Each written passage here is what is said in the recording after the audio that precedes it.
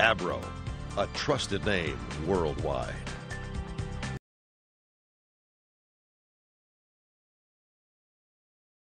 Coat, make sure the surface you are painting is clean. To avoid overspray, it's recommended to mask off all areas around the rim, including the brake rotors, lug nuts, and the tire. Cover the tire with a trash bag or a piece of plastic. Carefully cut along the rim using a razor or scissors, then remove. Secure the plastic with tape and place index cards between the tire and the rim for a clean line and to prevent overspray.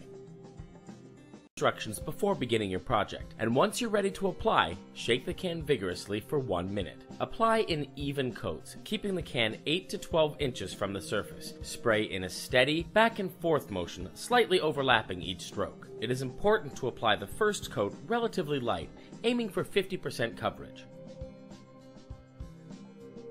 Allow the paint to dry 3 to 4 minutes between coats. Then apply 3 to 4 more coats. Remove the masking tape and index cards while the coating is still wet. Let the surface dry 24 hours before full use. Now you can enjoy your newly customized car. Once you've decided to remove peel coat, begin at one edge and slowly rub the coating until it begins to peel off. The coating should come off in large pieces.